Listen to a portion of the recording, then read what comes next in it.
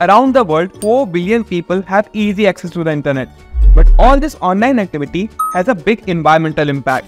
In 2015 alone, internet usage emitted 830 megatons of CO2, which is equal to flying from London to Perth, forth and back over 74 million times. Luckily, we can all help reduce the internet carbon footprint. Here are 10 simple tips to get started. Firstly, clear out your data. Delete old accounts, photos, messages, emails, and tweets. Decluttering your digital footprint also reduces the carbon footprint. Cut back on emails. Unsubscribe from unnecessary mailing lists, avoid hitting reply all, and discourage unnecessary emails in your workplace. Use Ecosia. Ecosia is a search engine that donates 80% of its ad revenue to planting trees, and it runs on solar panels, making your searches carbon negative.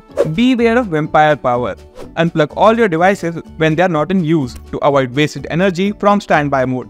Downsize your devices. Using tablets or a smartphone instead of computers for simple tasks can save power. Consider alternatives to Bitcoin. Cryptocurrencies like Bitcoins consume a lot of energy and produce significant carbon emissions. Use ClickClean. ClickClean is a tool that shows you the percentage of a website power that comes from renewable energy, helping you make eco-friendly choices online. Keep your computer smoke-free. Smoking cigarettes near your computer can damage its fan, increasing energy usage and shortening lifespan. Move to the cloud.